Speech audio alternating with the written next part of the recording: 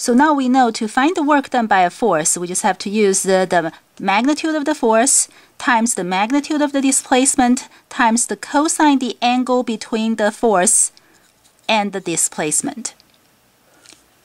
Now, if it is a one-dimensional case, that means we can just use the force times the displacement is going to be delta x. And if we use the signs to represent the direction, then we don't have to have the cosine the angle between the two, because if the force and displacement, they are in the same direction, we would have cosine 0 degrees, which is positive 1. If they are in the same direction, they'll either be both positive or both negative, and naturally we're going to get positive work. If they are in opposite directions, the angle between the two will be 180 degrees. So, and the cosine 180 is negative 1. If they are in opposite directions, it will be either one positive, one negative, or this one negative, that one positive. Either way, you're going to get a negative work done. So if we use the signs embedded in these quantities for the direction, then we don't have to have this cosine over here. Now this also tells us that if the force is a variable force, and I give you the force as a function of position, say this force varies by position, and the graph look like that. If you're multiplying, that means it's which part of the graph? It is the area of the graph, because when you're multiplying, that's height times space. What we get is the area. So the area of the graph, the area between the graph and the zero line, here and here, will give you the work done by this variable force. Now this part can be a little tricky. If your displacement is in the positive x direction, for example, it goes from x equals to 1 to 5, then the positive force will be in the same direction as the displacement, which means you get positive displacement. The area down here involves negative force, which means the negative force is opposite to the displacement. So this area will give us negative work. So to find the total work done by this force, you just have to add the positive area here to the negative area.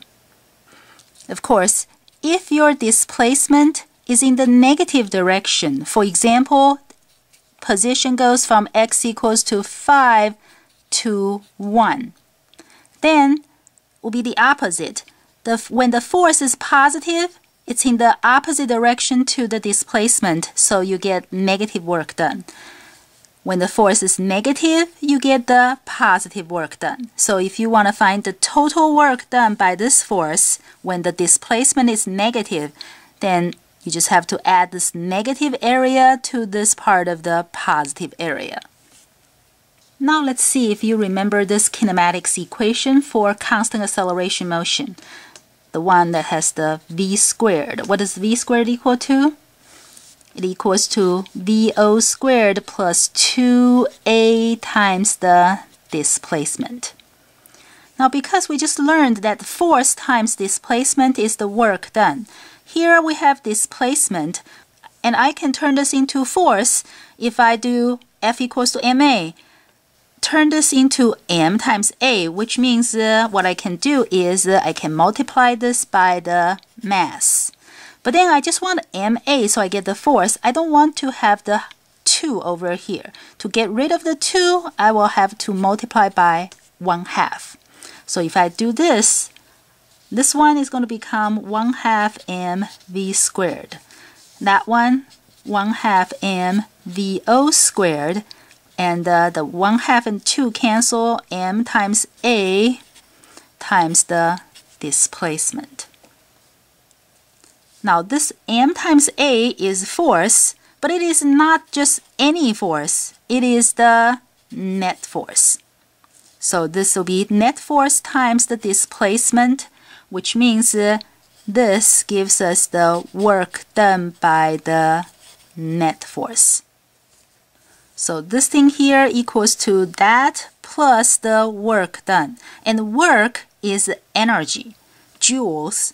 If this term is joules, then that means these two, they are also in joules, which means there's some sort of energy.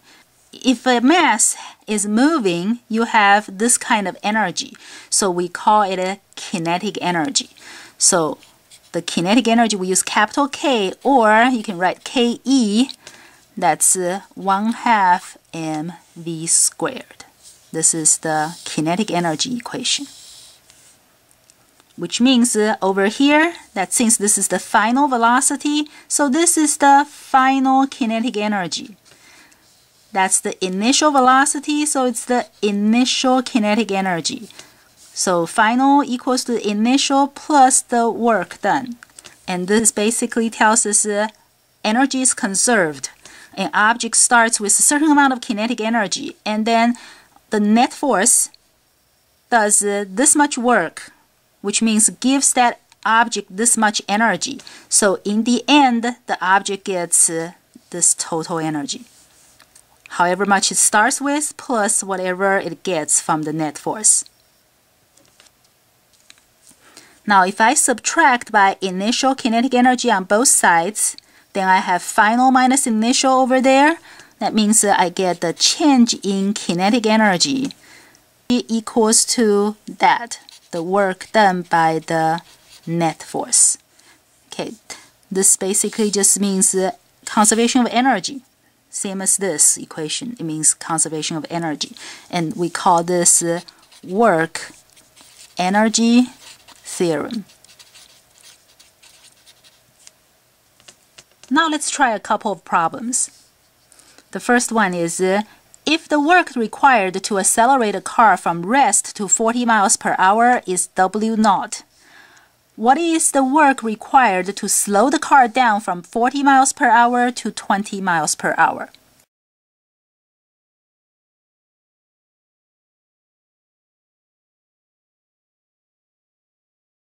So we're looking for the work required, or the work done by the net force.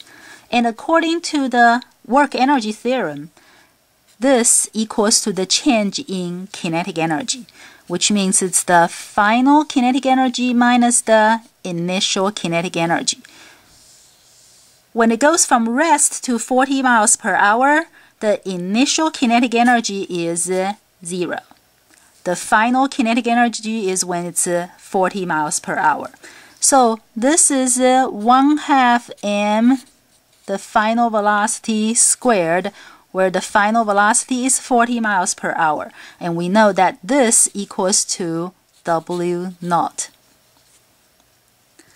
Now what we want is the work required to go from 40 miles per hour to 20 miles per hour. Again, the work done by the net force is the change in kinetic energy. And that is the final minus the initial. This time, the final is the kinetic energy when the velocity is 20. The initial is the kinetic energy when it is 40.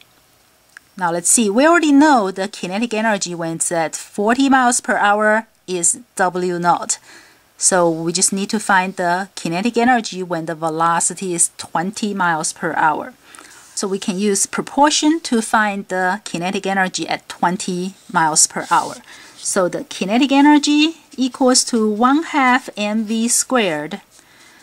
The car's mass doesn't change, so the mass doesn't change. 1/2, of course, is a constant. So the kinetic energy is proportional to v squared. If the speed changes from 40 to 20, the speed becomes halved. And we have to square that. That means the kinetic energy changes by a factor of 1/4. So when the speed becomes halved, the kinetic energy becomes 1/4. So the kinetic energy for 20 miles per hour equals to 1/4 W0.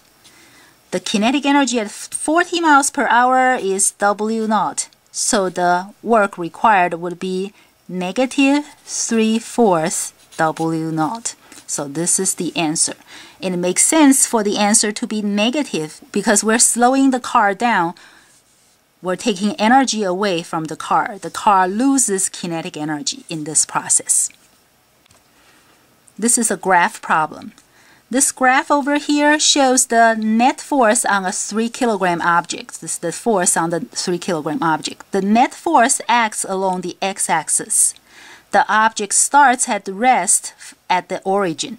So it's a one-dimensional case. We want to find the work done on the object from x equals to 0 to x equals to 10 meters. And in part B, we want to find the speed of the object when it gets to x equals to 10 meters.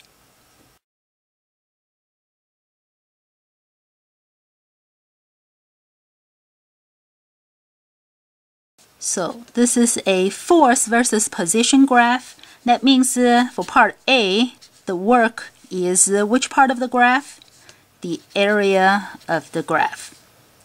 Whenever we're looking for the area of a graph, we're looking for the area between the graph and the zero line. So it's the area up there, the area here, and then of course there's no area over there.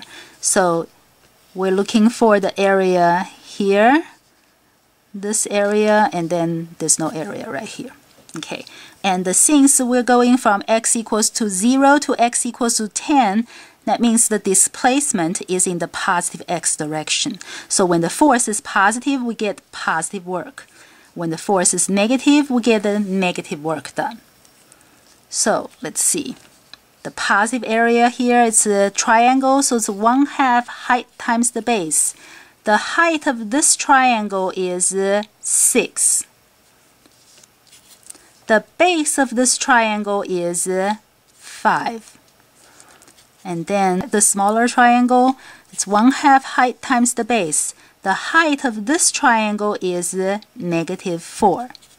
The base of the triangle goes from 5 to 7, so the base is 2. And then, of course, there's no area there, and this will give us 15 minus 4, 11 joules.